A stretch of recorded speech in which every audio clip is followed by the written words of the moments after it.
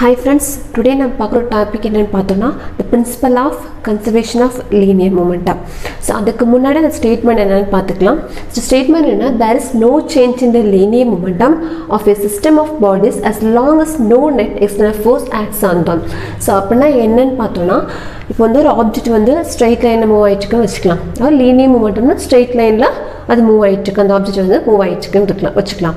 So அப்படி move ஆகிட்டுருக்கப்போ நான் எக்ஸ்டர்னலாக எந்த ஃபோர்ஸும் கொடுக்காத வரைக்கும் அந்த ஆப்ஜெக்ட் வந்து எப்படி இருக்கும், அதே ஸ்ட்ரெயிட் லைனில் தான் மூவ் ஆகும். அதுதான் இங்கே சொல்லியிருக்காங்க. புரியுதுங்களா? எக்ஸ்டர்னலாக நான் எந்த ஃபோர்ஸும், அதாவது இங்கே வந்து நோ நெட் எக்ஸ்டர்னல் ஃபோர்ஸ்னு கொடுத்துருக்காங்க இல்லையா, நான் எக்ஸ்ட்ரா எந்த ஃபோர்ஸும் கொடுக்காத வரைக்கும், எக்ஸ்டர்னல்னால் நான் வந்து எந்த ஃபோர்ஸும் கொடுக்காத வரைக்கும் லீனியர் மொமெண்டத்தில் மூவ் ஆகிட்டு இருக்க ஆப்ஜெக்ட், அதாவது ஸ்ட்ரெயிட் லைனில் மூவ் ஆகிட்டு இருக்க ஆப்ஜெக்ட்ஸ் அதே ஸ்ட்ரெயிட் லைனில் தான் மூவ் ஆகும். அதோட லீனியர் மொமெண்டத்தில் எந்த சேஞ்சஸும் இருக்காது. எப்போனா எக்ஸ்ட்ரா நான் எந்த ஃபோர்ஸும் கொடுக்காத வரைக்கும். இப்போ சம்ஸ் பார்க்கலாம் இதில். ஓகே, ஃபஸ்ட்டோட இப்போ ஸ்டேட்மெண்ட் என்னன்னு பார்த்தாச்சு. இப்போ வந்து நம்ம ரெண்டு எக்ஸாம்பிள் வச்சு இந்த ஈக்குவேஷன் வந்து டிரைவ் பண்ணலாம். ஃபர்ஸ்ட் நம்ம என்ன எடுத்துக்கிறோம், டூ ஆப்ஜெக்ட் எடுத்துக்கலாம். இப்போ ஃபர்ஸ்ட் ஆப்ஜெக்ட் ஏ, செகண்ட் ஆப்ஜெக்ட் பி.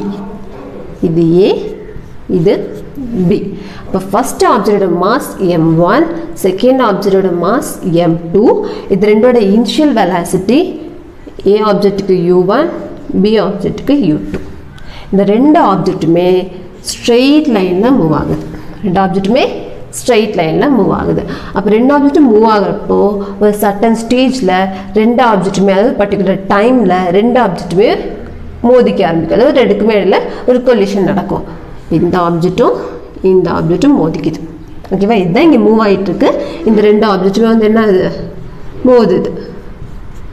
ஸோ மோதுமோ இந்த ஏ ஆப்ஜெக்ட் பி ஆப்ஜெக்ட்டுக்கு ஒரு ஃபோர்ஸை கொடுக்கும். அந்த ஃபோர்ஸ் FA. அதே மாதிரி பி ஆப்ஜெக்ட் ஏ ஆப்ஜெக்ட்டுக்கு ஒரு ஃபோர்ஸை கொடுக்கும். அந்த ஃபோர்ஸ் FB. ரெண்டும் மோதின பிறகு மறுபடியும் ஸ்ட்ரெயிட் லைனில் என்ன பண்ணும், மூவ் ஆக ஆரம்பிக்கும். அப்போது ரெண்டு ஆப்ஜெக்ட் சேம் அதே ரெண்டு ஆப்ஜெக்ட் தான் இங்கே நீங்கள் ட்ரா பண்ணுறேன். ஸோ இப்போ ஃபைனல் வெலாசிட்டி இதுக்கு என்னென்ன எடுத்துக்கிறோன்னா V1 V2. அகெயின் சொல்கிறேன் பார்த்துக்கோங்க. டூ ஆப்ஜெக்ட் எடுத்துக்கிறோம். ஃபர்ஸ்ட் ஆப்ஜெக்ட் ஏ, second object B. First object mass m1, second object mass m2. இதில் இனிஷியல் வெலாசிட்டி u1 u2. ரெண்டுமே ஒரு பர்டிகுலர் டைமில் என்ன, இப்படியே ஸ்ட்ரெயிட் லைனில் மூவ் ஆகிட்டுருக்கு. பர்டிகுலர் டைமில் என்ன ஆகுதுன்னா அது ரெண்டுமே வந்து மோத ஆரம்பிக்குது. மோதும்போது என்ன ஆகுனா ஏ ஆப்ஜெக்ட் பி ஆப்ஜெக்ட்டுக்கு ஒரு ஃபோர்ஸ் கொடுக்கும், அது FA. பி ஆப்ஜெக்ட் ஏ ஆப்ஜெக்ட்டுக்கு ஒரு ஃபோர்ஸ் கொடுக்கும், அது FB. நெக்ஸ்ட் மறுபடியும் மோதின பிறகு இது ரெண்டுமே என்ன ஆகிட்டு இருக்கும், ஸ்ட்ரெயிட் லைனில் மூவ் ஆகுது. இப்போ ஃபர்ஸ்ட் நம்ம என்ன லா யூஸ் பண்ண போகிறோன்னா நியூட்டன் செகண்ட் லா யூஸ் பண்ணுறோம். நியூட்டன் செகண்ட் லா யூஸ் பண்ணலாம். நியூட்டன் செகண்ட் லா என்ன, F = m × a. இதான நியூட்டன் செகண்ட் லா. ஃபர்ஸ்ட் நம்ம என்ன பண்ணுறது, மாஸ் இன்ட்டு ஆக்ஸலரேஷன். ஃபர்ஸ்ட் என்ன பண்ண போகிறோன்னா இந்த ஏ ஆப்ஜெக்ட் பி ஆப்ஜெக்ட்டுக்கு ஒரு ஃபோர்ஸ் கொடுத்துருக்குன்னு நான் சொல்லிட்டேன். ஸோ அது என்ன ஃபோர்ஸ், எந்த அளவுக்கு ஃபோர்ஸ் கொடுத்துருக்குன்றத கண்டுபிடிக்கிறோம். அப்போது ஃபர்ஸ்ட் என்ன எடுத்துக்கிறோம், force an object B to A. ஓகேவா? அதாவது ஏ பியில் எந்த அளவுக்கு ஃபோர்ஸ் கொடுத்துருக்கு. ஃபர்ஸ்ட் எப்படின்னு எழுதலாம், பி மேலே தானே சொன்னேன். அப்போ FBன்னு எடுத்துக்கலாம், FB. So mass into acceleration, அதுதானே ஃபோர்ஸ். மாஸ் என்ன, செகண்டோட மாஸ் தான் எழுதுறோம், ஏன்னா நம்ம பி தான் கண்டுபிடிக்கிறோம் இல்லையா. இப்போ m2.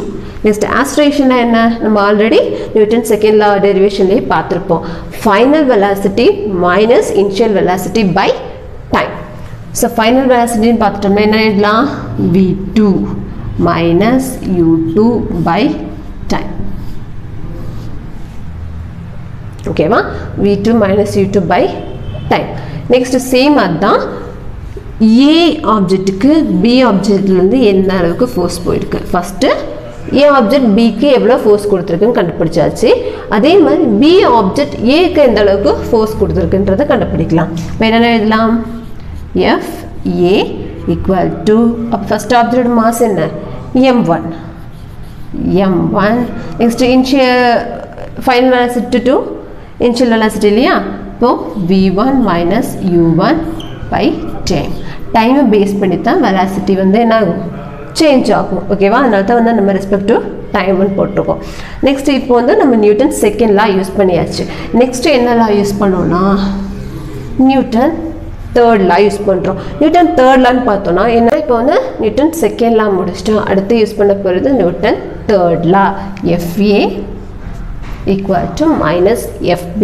So Newton third law என்னன்னு உங்களுக்கு தெரியும் இல்லையா, every action there is an opposite and equal reaction. ஒவ்வொரு ஆக்ஷனுக்குமே வந்து என்ன இருக்கும், அதுக்கான ரியாக்ஷன் இருக்கும். இப்போ சின்ன எக்ஸாம்பிள் பார்த்தோன்னா, இப்போ நீங்கள் யாராவது அடிக்கிறீங்கன்னு வச்சுக்கலாம், அடி வாங்கிட்டே இருப்பானா, இல்லை இல்லையா, அவன் வந்து திருப்பி அடிக்க ஆரம்பிப்பான் இல்லையா, அதுதான் வந்து ஆப்போசிட் ரியாக்ஷன். நீ கொடுக்குற ஆக்ஷனுக்கு அங்கேருந்து உனக்கு ஆப்போசிட்டாக ஒரு ரியாக்ஷன் கிடைக்குது இல்லையா, இதுதான் வந்து நியூட்டன் தேர்ட் லா.